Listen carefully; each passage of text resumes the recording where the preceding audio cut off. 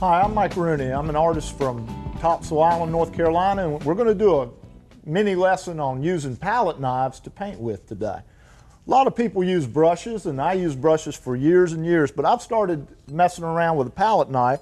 They were traditionally used to mix your paint on the palette, scrape paint, clean your palette and stuff, but people started painting with them, and you can do some really, really nice paintings with them. Now I'm starting with a block-in painting, one that I've blocked in. It has the basic abstract shape of the scene that I'm looking at. See the sky and the bottoms of the trees, the tree trunks. It's a marsh scene, so this is water in the back, a shadow going across here, and a road. There was a road right there. So what I'm going to do now is, now that the block-in's done, I'm going to start to use the palette knife to paint and to tweak these shapes and trick these shapes out to make them more and more realistic to finish my painting. Let's start with the sky. What do we need to do with the sky is we need to mix up some white and some cerulean blue and just take it and mix it back and forth. And you don't have to mix it and get it all the same color. See how it's marbleized? That is really what's neat about palette knife painting, is you get that marbleized effect that you can't get when you apply it with a brush. And you can put it on really quick. Watch how you can do this. Now you want to work with knives that are as big as the shapes that you're working in. So watch how I use a knife so big for this shape right here to hurry up and lay it in. I'm just laying it in. Use your fingertips. You have much more dexterity in your fingertips than if you grab it and use it like a trowel. So you come in there and grab up lots of paint, figure out what your shape is, you set the brush or you set the palette knife right down on the edge and work it this way and stop. Then you can come back, pick up a little bit of the paint and work this edge and stop, and then go back down just like you would a brush, except for you're using a knife. And you fill in the shape. Now you don't go right up to the other shape. You leave a little space, because as you're working on the painting, you can bring each edge out into the other edge. But if you start working it right up to the edge now, you'll smear your color and you'll have dull color, and it'll smear and get gray on you. And you don't want that to happen. You want nice, clean color. That's what's so nice about palette knives, is they give you good, clean color. Because if you ever notice when you paint with a brush, when you swab it around in here and try to get all the paint out of the brush, it mixes and gets muddy, and that thinner runs down into your paint, where you don't have that with a palette knife. When you're painting with a palette knife, it is straight, pure color. And that's what I love about palette knife painting, is that it's very direct, it's very clear, and the color is beautiful. And see how you get that marbleized effect? It's really, really neat. So I'm not going to go the whole way across the sky. You get the idea right there. Now look how thick some of this is. And I haven't even begun to get thick. I'm going to put it on really thick with that painting butter later on in the painting, but I just want to get my blue sky a little bit bluer than it was. Now look how nice that looks. I'll come in there and smooth it out just a little, because I don't want too much texture in it right now. Now I'm going to come in and I'm going to make the landmass in the back. Now I'm going to take the green, I'm using sap green, I'm going to add just a little bit of red to dull it down some.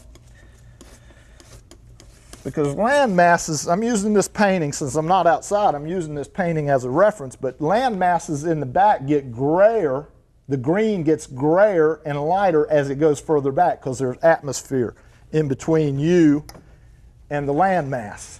And I'm putting that in, and I'm just mimicking the shape of the block-in. Look at that. It's greener, isn't it? It's greener than it was. I lightened it and I greened it at the same time from my block-in. And it really looks realistic for right now. Now you'll go through several passes and tweak and get every color and shape the right color. Now see what I mean about not going right up to the shape? I'm not going right up to the tree yet. I'm just trying to lay in some shapes. And that's all painting is putting the right color in the right place.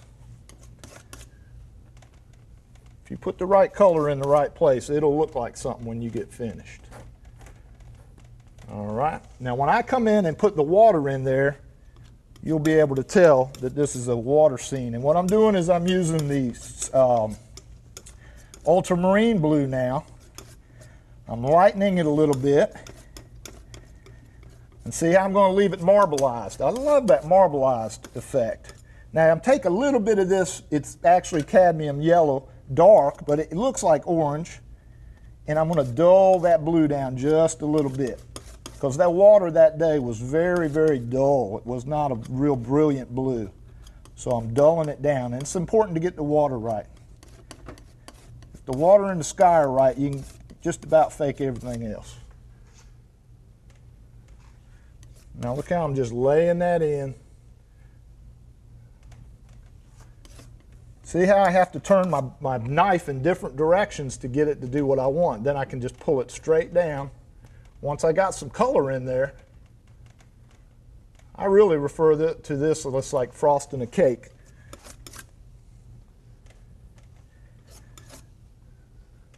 Okay. Now look, and see what the neat thing about palette knife is as you're doing this and you're making mixes here, the mixes are different. Notice how it's darker on this end as it goes this way. That's really neat. I like that, because actually in reality that's the way it was. The water was darker because the light source was overhead. So as it went away, it got darker. So I'm just going to put a few more little shapes in there so you can see what it is. Now let's do the grass real quick before we stop. And all that is this sap green with some blue and some red in it. Okay, and I'm going to lay that in real quick. And all I'm trying to do is just lay it, match my underpainting. And believe it or not, once you get used to using a palette knife, it really is no harder at all than using a brush. It's all whatever you get used to. Actually, it's harder for me now to paint with a brush because I've been palette knife painting for so long that it's harder for me to brush paint. But now watch how that looks when I mix my yellow, which is cadmium medium. I'm going to mix some green, and I'm going to keep it very light and very warm. I'm just going to put some right next to that so you can see what it looks like. It's going to look like grass. Look how that looks like lit up grass. What you want to do is you want to stay out. You don't want to get any of this green into that, because then you'll dull it out. See what happened right there? That's not what you want. And then you can just scrape it if you don't like it. But look how that looks like the grass, like green lit up grass. And I'll do a little bit on this side so you can see what that's going to look like. And look how quickly I blocked that. I've got that, all that color on there in just a few minutes. When you're outside painting, that's what you need. You need to get it on quick, because things are moving very quickly outside.